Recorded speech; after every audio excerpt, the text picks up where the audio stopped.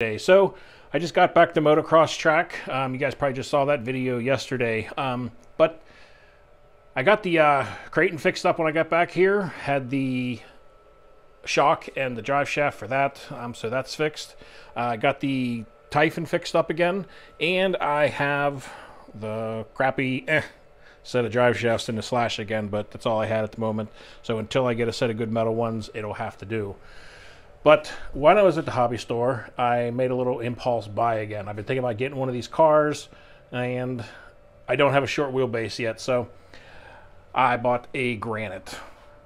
Seen a lot of people had a lot of fun with these cars. Since I don't have a short wheelbase, I know you can really do some tricks and flips with these things, so I figured I'd give one a whirl.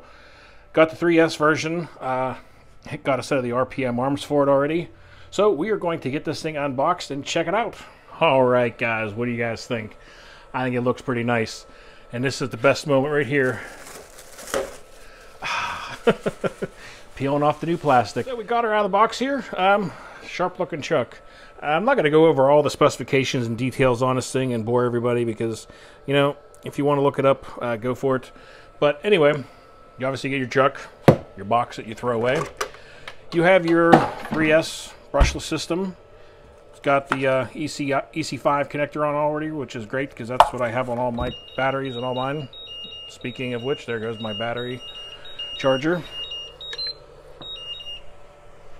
Anyway, sorry for the interruption.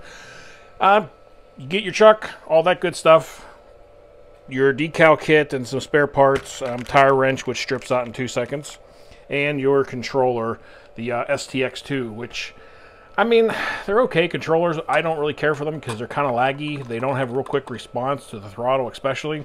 So I will be putting one of my FlySky receivers in this and changing that out so that it's on my FlySky controller with all my other ones. So the other thing I'm going to test out and probably change out pretty quickly is the servo because these servos aren't very quick. But I haven't used it on the short wheelbase or this truck, so we'll see what it's like. If it's like all the other ones, I'll be changing that out also. Later on, I'm going to put the RPM A-arms on it and maybe even put... I have a servo if I don't like the servo. I already have a 20 kilogram servo I have here for it. So if I don't like it, I'll be throwing that on there also. But we're going to throw a battery in this thing and give her a quick test out. Alright guys, got a battery in here. Servo doesn't feel too terrible in here right now, so I might use it until it dies. But we're going to give this thing a quick little test out.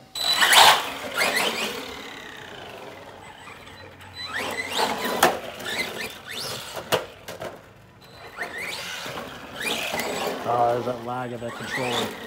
It's like you hit it and it doesn't instantly go.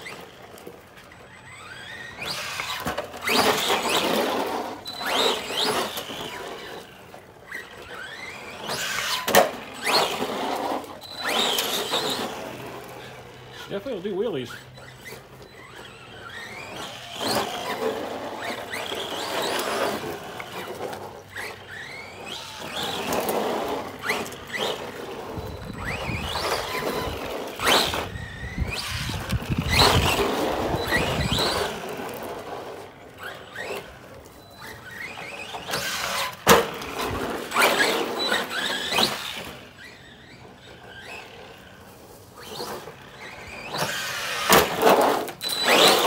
One other thing I noticed I'm going to have to do is put some heavier shock oil in this thing because it's definitely not stiff enough for me right now.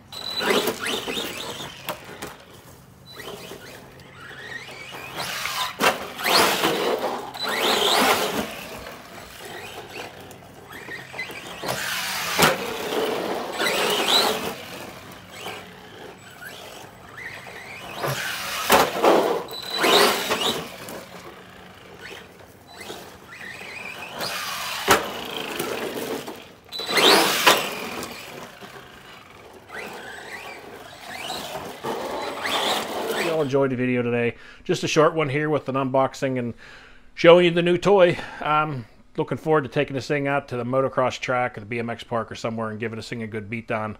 But I'm going to get the RPM A-arms on it first, beef up the shocks a little bit with some heavier oil and spring spacers, and most importantly, I'm going to put my FlySky receiver in this so I can get rid of that stock controller because the lag on it's just driving me crazy. Forgot how bad those things were. But until next time, everyone, y'all be safe out there, be careful, Peace out.